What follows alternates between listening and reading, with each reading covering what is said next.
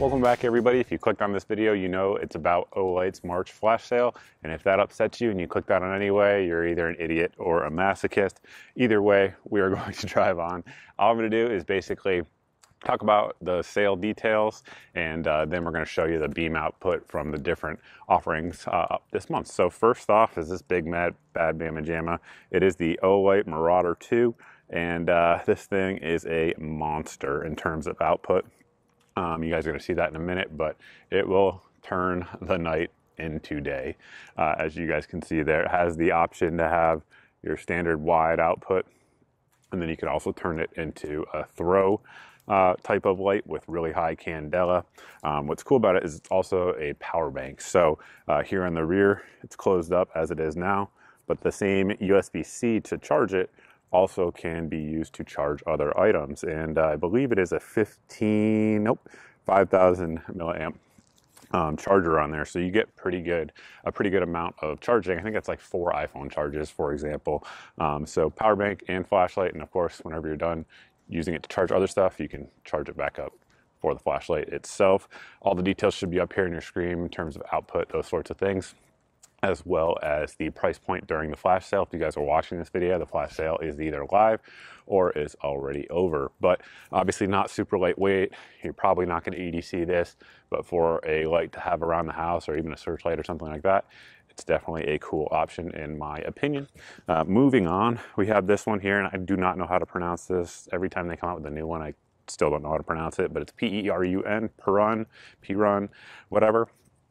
This here has their standard battery in there, again 5,000 milliamp, so it's pushing some power. It does have the charger there on the rear. I have it hooked up in the wireless headset here. That is an option, but basically it is designed to primarily be a floodier type of light, and it also has an indicator up front right on the lens that as you get closer, it dims it down, so that way you don't blind yourself. If you're trying to look at something real close, it will dim it, as you guys, I think you guys can see that here on camera, hopefully anyway. So yeah, it has that auto sensing feature on there, sort of like Surefire's IntelliBeam. And again, it does have a two-way clip as well that you can rotate or take off if you want to. Activation here is through the top, and you can work through the different modes there just by working that button. As you guys can see, it does have a lockout mode as well if you want to lock it out for travel. This month, it's sort of like the purple blue hue is the hotness for this month. Great light. I like 90-degree flashlights. I don't know why. I use them all the time. I don't know why I like them better than standard flashlights. But then we have this guy here, which is a brass i3T. It's powered by a AAA battery. It has that two-way clip as well. Really small. It would be a great concealed carry light for somebody who's looking at it for defensive use, in my opinion, except it's low-high interface. They need to make a version of this with high-low interface for America. This might be fine for, I don't know, Europe or something, but in America, we want high-low. So it is what it is, but I know some folks really dig them if you're, just looking for something small for like working on a car or something like that, or just everyday tasks. It's perfectly fine for defensive use. I would go with something else. It would not be my choice personally. Then we have these two here, which are new. It's the Baton 3. Obviously, the Olight Baton has been out for a while, but they have these new cases, which are also chargers for it and also power banks. So just like the Marauder, charge it with the USB-C. Obviously, it has indicator lights letting you know where it's at in terms of charging. And then you can open it up, and your new Baton 3, which again, these are new. The old ones were 1,000 lumen. These are 1,200 lumen, so you're getting more power out of the same size on there. We have our magnetic tail cap charging system, so any of your standard Olight chargers will work, but that system is right down in there. And you can see it will charge it. The light just came on there. It will charge that battery from the power bank itself. And again, you can also use it to charge other things. It comes in blue, black, and I believe there's red. I don't have red though, but the lights themselves, super handy, two-way clip, activation there on the side. And I mean, the size and power output on these is just nuts compared to other offerings out there on the market. Really, there's a lot of reviews out there. Don't take my word for it. Check them out. Not on the new ones, but on the old ones, there's tons of reviews on them. And then lastly is the O-bulb.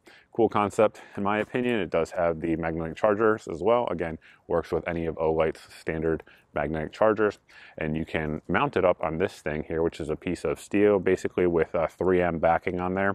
So you could stick this inside of a safe, on a workbench, whatever, inside of RV, anything like that. And then to activate it, you just press it and it will come on in low, and you can work through different modes, so you can keep pressing it.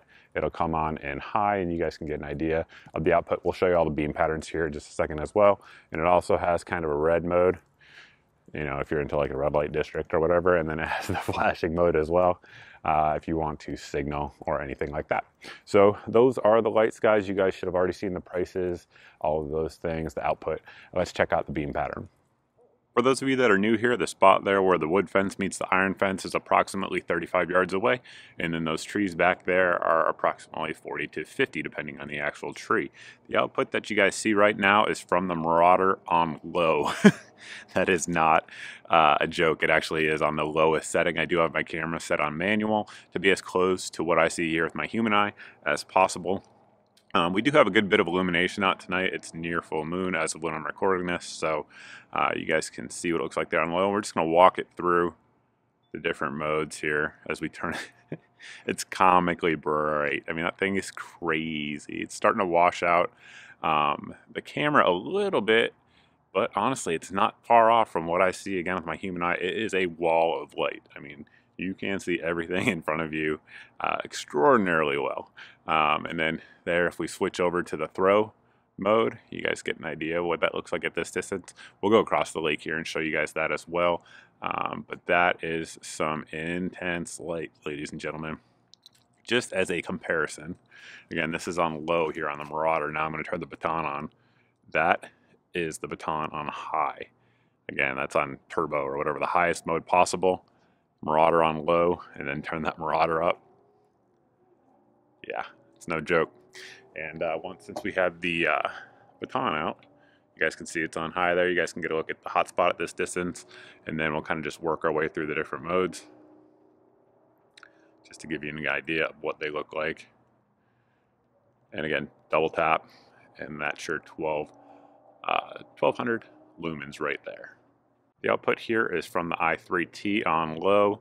At this distance, it's probably not doing much for you. And then on high, it's giving you something. That's why I always say I wish this light was high-low, but hey, I don't run the company.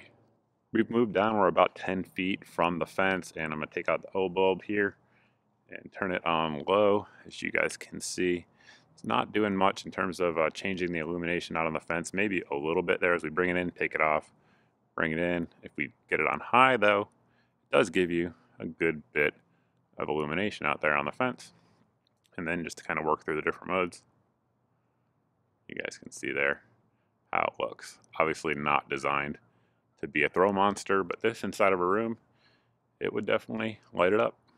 The tree line across the lake is approximately 110 yards away, and the Marauder right now is on low. You can see it's getting a good wall of light down here at the grass on my side of the lake, but not doing much over there across the lake. Now if we turn it up on high, that is insane. Insane, folks. You can see everything in that field extraordinarily easy here with my human eye. Really anything in the trees, bird size, squirrels, I'd be able to see just fine. Again, that's on the non-throw mode. If we switch over and max out those candela, that's what that looks like right there.